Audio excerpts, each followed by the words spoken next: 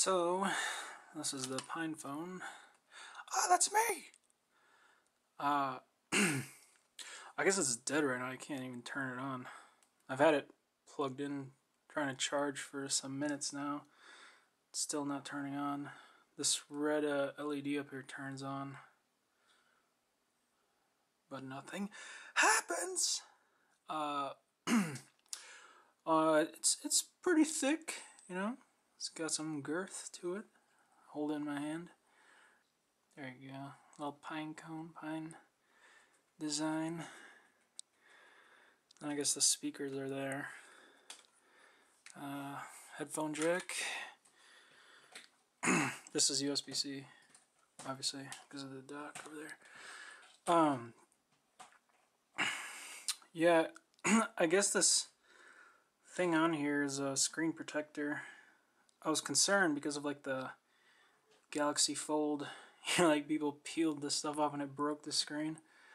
So I was like, should I do that or not? So far I haven't peeled it off. I might take it off, but I haven't tried.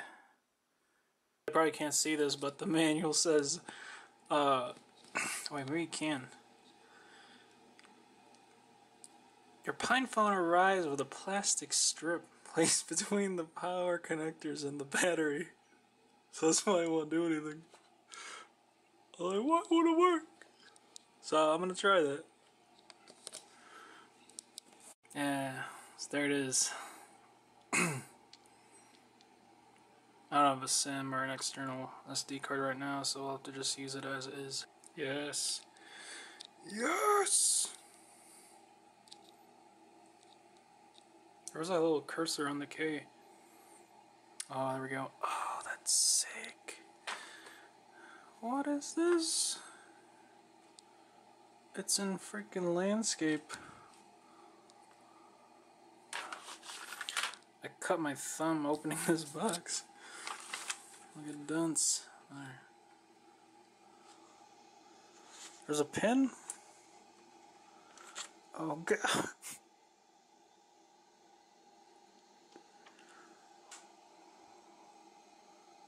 What is this? 0, 0, 0? Oh my god. 1, 2, 3, 4. Oh shit. Enter. Oh my god, what is the pin? I don't know.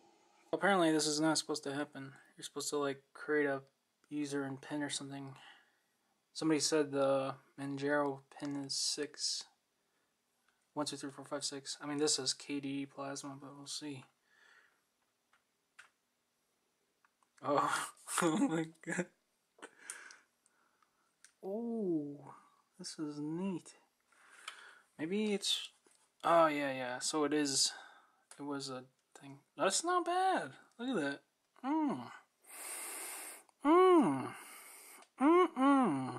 This is a good cell phone.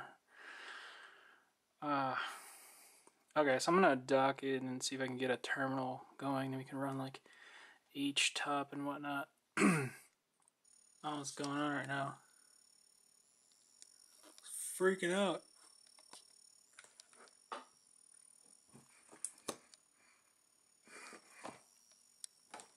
This sound's coming from the dock.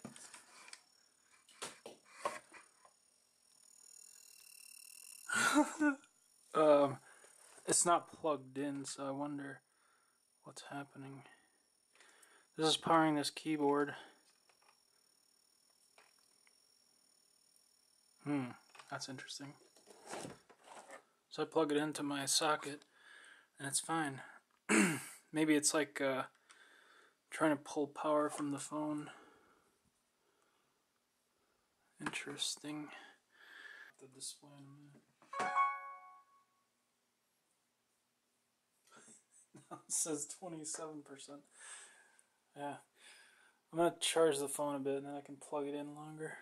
As a really bad angle. Sorry about that.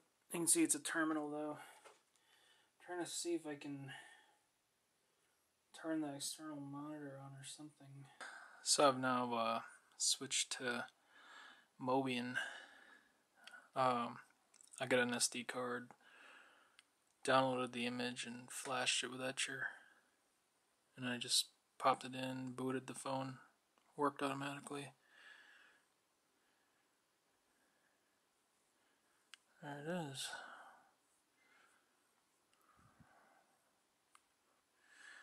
KDE was using 1 gigs of RAM. 1 gig. What is that? The quad core? I guess that makes sense. 4 lines. It's using 800 megs. Probably drop that down to like 400 or something with i3. Oh, look at that HDMI. Nice. Cool. Tired of your phone operating system? Get yourself a can of pee. It's good when it's cold. This is Mobian. I'm installing Light DM. I did it through the terminal on the phone. God.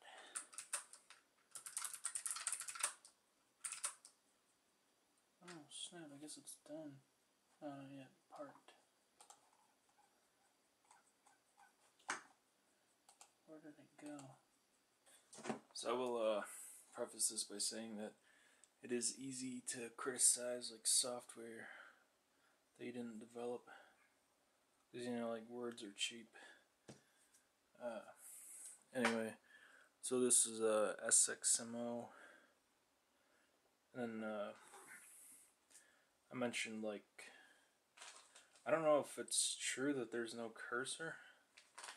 But yeah, like, you can't tell what input field you're in, and then like tab doesn't work. And so far I've figured out double tap opens the terminal, and then push up, you can access some stuff, and then you can go deeper into system menu, and that shows like apps, scripts, files. But I was trying to get the monitor to turn on. I think I can with Xrender, assuming it's there.